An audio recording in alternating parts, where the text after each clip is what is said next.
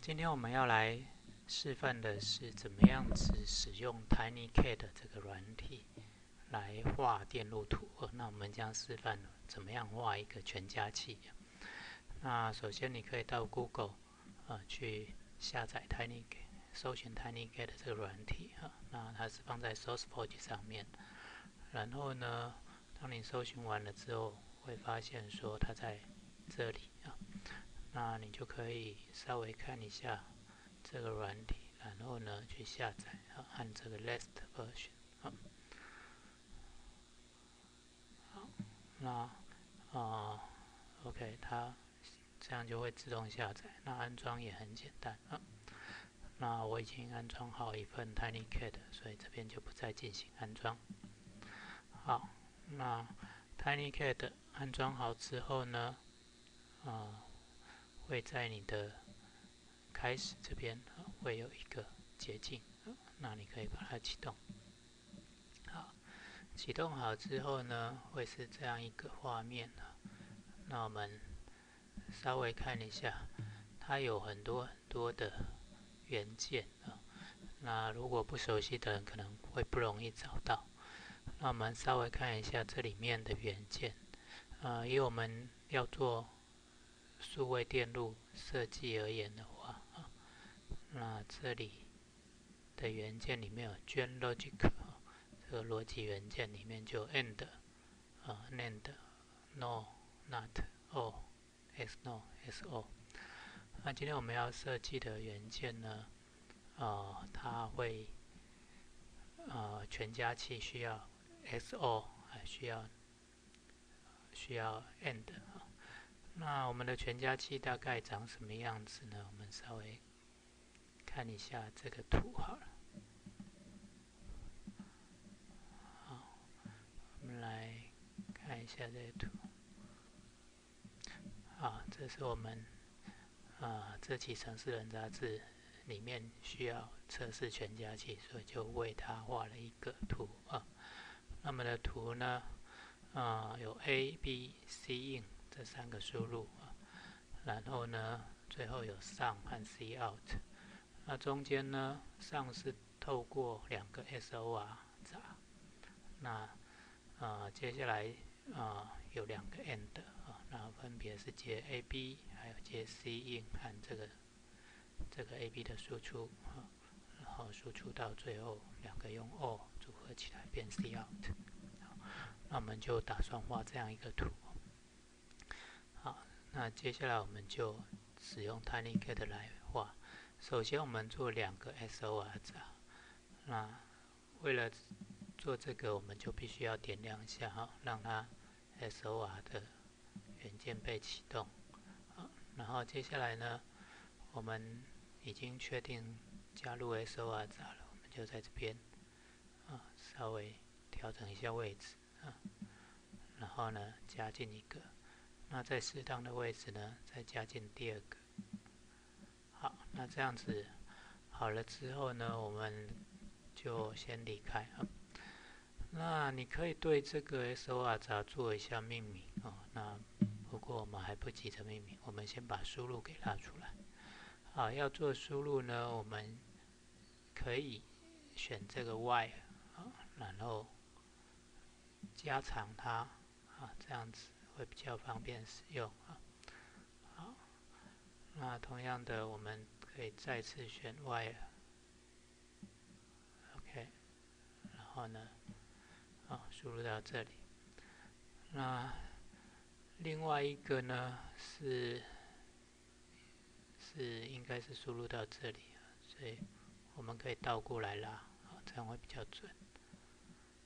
好 OK， 那这样子我们的输入大概就差不多了，只是输入还没有名称我们先把这条线连起来。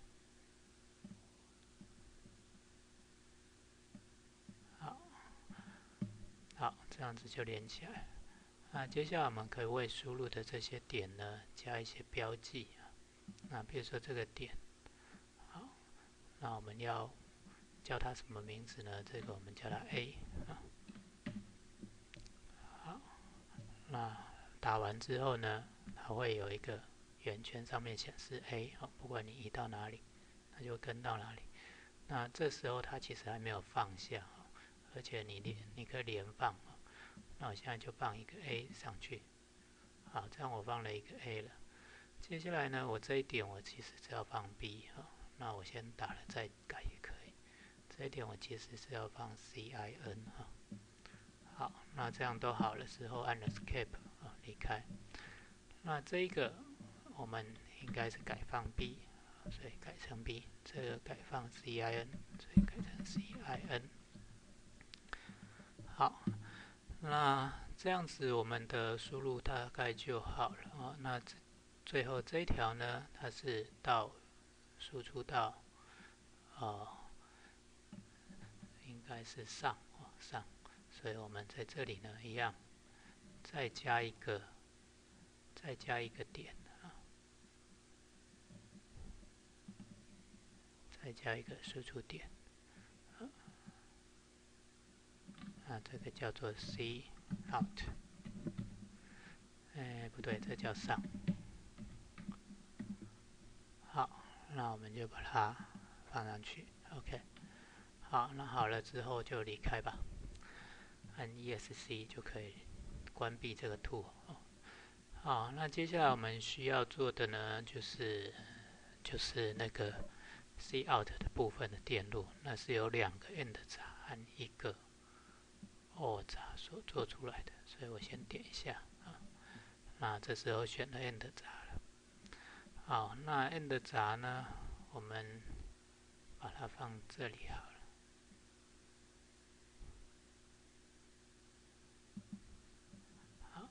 好，2个 AND 闸所以弄2次。接下来呢，再放1个 OR 闸，所以放在这里。我们选到 XO， 抱歉，我们应该要选 OR。好，这样子就放好了那剩下的就是线路怎么拉的问题那我们稍微回顾一下线路A、B 输出到这边 S1 那 S1 呢一开始 AND 第一个 AND 呢也是 AB 做输入然后再来 AB 的输出呢再跟 CIN 做 AND 所以我们先来做这一段。好，第一个 AND 也是 AB 做输入，这时候呢我们需要拉线拉进来这里那我先把这个 A 这一点拉过来。好，那这样好像还不够，所以倒过来拉好了。好，这样子比较容易拉。那接下来呢，第二个我们一样拉到这里。好，那接 B。那接下来第3个呢，来接 CIN。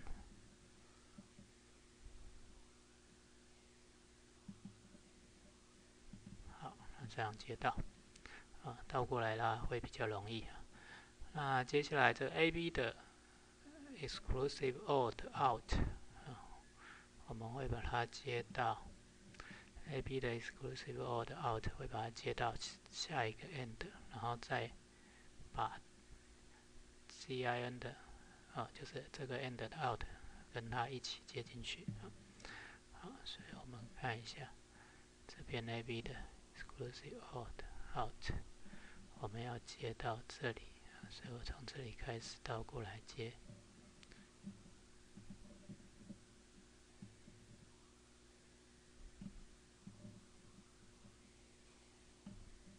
好，这样子我们就把它接到了那接下来呢是再看一下图这一个 CIN 的这个 AND 闸会输出到 OR， 然后这个 AND 闸也会输出到 OR， 所以这个 CIN 的 AND 闸2个 AND 闸都会输出到 OR， OK， 所以我们把它接过来一下。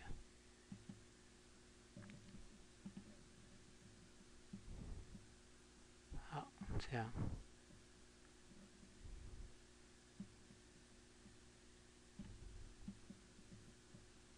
好，这样就接好了。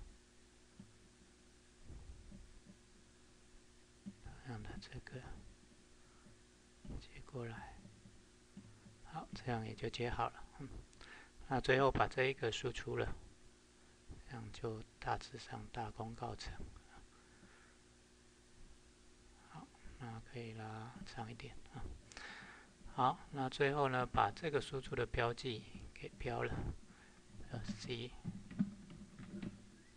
好 ，OK， 那把它点上去，好，这样子就完成了我们的图哦。但是各位可能会觉得，这个图上面的每一个闸跟我们这上面闸有名称，而且这输出有名称不太一样哦。那输出的名称你只要把标记标上去就好了啊。所以 S1、C1、C2 我们可以标一下S1、C1、C2。那我们就一样在这边加标记啊，就是S1。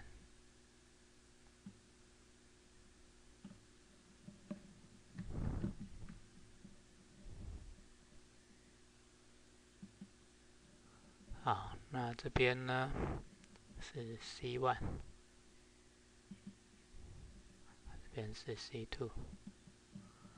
好，那它会自动编号哈。那我们就先这样。那这里先修改一下 C1。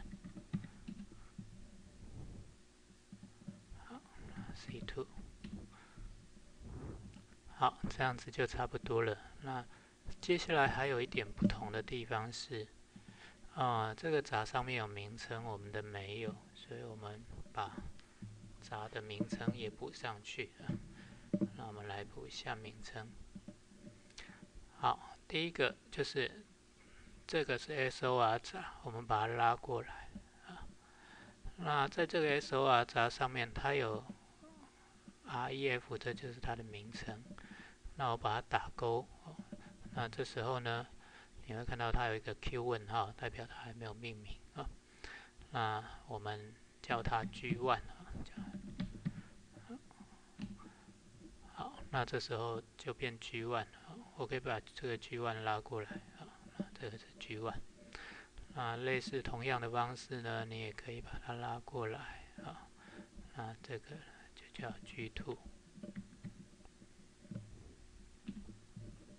好，那同样把 G2 也拉过来。好，这个 Enter 闸呢叫做这个 Enter 的闸应该叫做 G3 吧？G3、G4、G5，OK。好，那我们就把它同样的也加上去啊。G3、IF 和4，好，这样就拉过来了。这个也是啊 ，F G4。OK， 好，如果位置不太对，可以再调。好，那最后这个是 G5。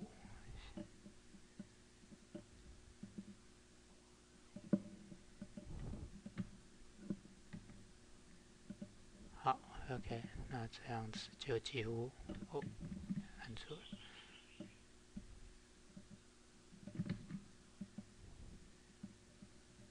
这样子就几乎完成我们整个电路图了啊。那你可以稍微检视一下，那这里也有一些设定值啊，那你可以去使用。